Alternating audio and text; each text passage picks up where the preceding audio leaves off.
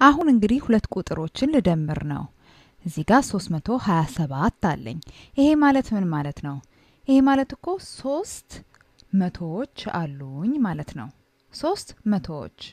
አይደል ማለትም እነዚህ ማለት ነው 3 መቶዎች አሁን እኮ መቶዎቼ ማለት እኮ እነዚህ ትልልቆቹን አራት ማዕዘኖች ውስጥ አለ አይደለ ውስጣቸው ደግሞ መቶ ትንንሽ አራት ማዕዘኖች አሉ ስለዚህ በጠቅላላ 3 መቶዎች አሉኝ ማለት ነው ከዛስ ሁለት አስሮች አሉን ማለት ነው አያችሁ እዚህ ጋር ሁለት አስሮች አሉን ማለት ነው ከዛስ ያንድ ቤቴ ውስጥ ምን አለ ቀለሙን ልቀይር የአንድ ቤት ውስጥ ምን አለ 7 አንዶች አሉ አያችሁ እዚህ ጋር 7 አንዶች ስለዚህ 300ዎች ሁለት አስሮችና 7 አንዶች አሉኝ ማለት ነው አያችሁ አይደለ በጣም ጥሩ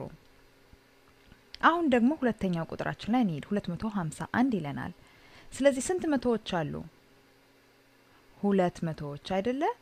ስለዚህ 200ዎች እዚህ ጋር ጽፈናል ማለት ነው ወይም ስለናል ማለት ነው አያችሁ 200ዎቹን እዚህ ጋር ቢጫዎቹ አዎ 200ዎች ከዛስ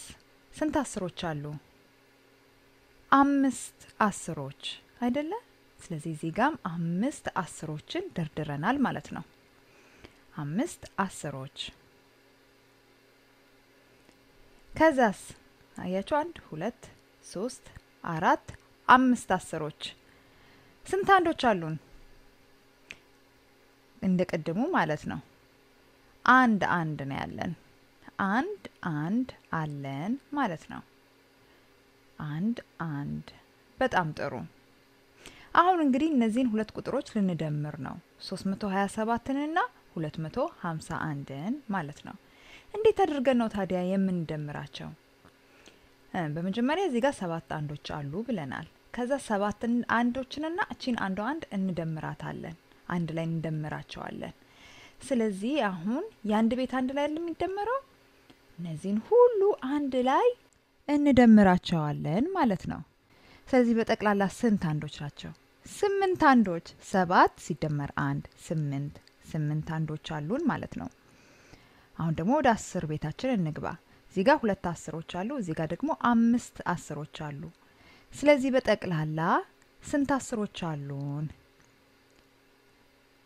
2 ሲደመር 5 7 አስሮች አሉን ማለት ነው ብንቆጥራቸውም 7 ናቸው ከዛስ የመቶ ቤታችን ገባን አሁን እዚህ ጋር 3 መቶዎች ከዛ እዚህ ጋር 2 መቶዎች ስለዚህ 3 ሲደመር 2 እነዚህን ሁሉ እንደምራለን ማለት ነው ስንት መቶዎች አሉን ታዲያ 5 መቶዎች አይደለ